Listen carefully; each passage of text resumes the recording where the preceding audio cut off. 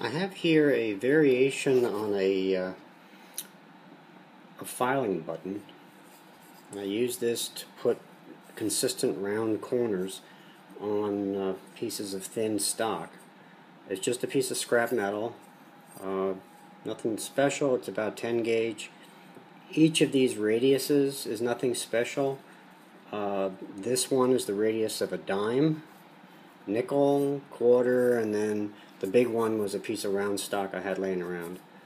And I very carefully, using the belt sander, took it down so it was a good match to those radii. Nothing precision. I don't know what those diameters are. I don't care. I'm just doing this for looks. But the way I use it is, here's a piece of typical aluminum that I want to put a round corner on, and let's say I want to put it on this one. So first thing I want to do is protect the surface, so I'm going to put down some 3M painting tape, and then I'm going to put down a couple of these neodymium magnets. They're a little hard to handle. That's my clamp. So I put that down on the tape, and then I push the piece of stock such that, and here's just a fence I use. Pushing against the fence. The piece of stock I know is square, so I'm not too worried about having to go back and forth a lot. But you can see now that the corner is exposed, and here's the edge that I'm going to be going down to. And as long as I take a light, don't push this too hard, it won't slide. These magnets are pretty strong. They're 1/2 inch by 1/2 inch by 1/8 inch N42 type neodymium magnets. So the next step, and I'm going to leave the camera where it is because all I'm doing is putting it on a small belt sander, and I'll show you the belt sander, but it's nothing special. I don't want to have my camera drop into the belt sander, so I'm not going to video the actual cutting of it.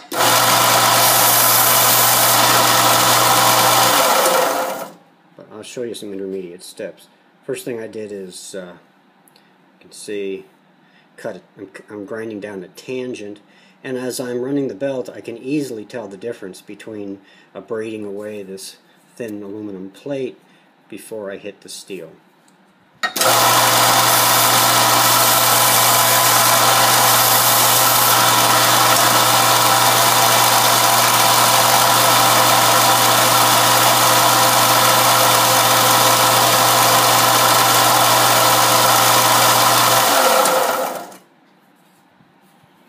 And it actually took a lot less time than the real time of this video because I turned it over to look at it and these magnets jumped off and stuck to the table. So I'll do one more and you can see that it actually goes quite fast. So there's the first edge, and it's a match to that radius. And I just slide the part around. I don't move the magnets, don't need to. Use fence just to pull it tight. You can do that by eye, it depends on how accurate you want to be.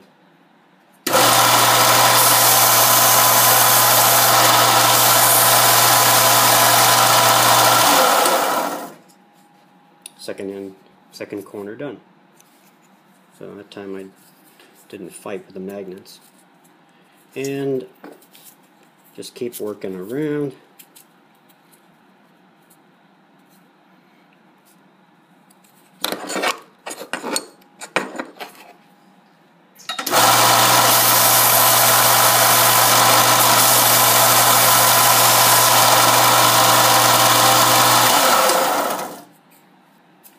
There's the third corner. Actually, you can see I need to go just a tiny bit more there.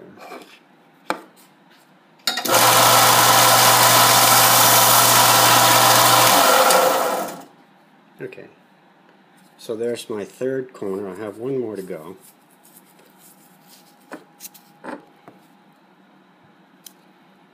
And this time,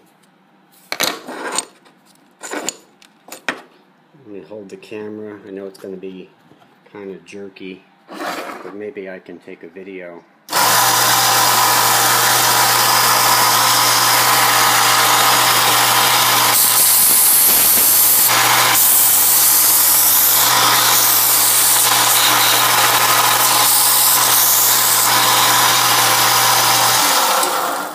Sorry for the jerkiness, I think it was out of frame for part of it.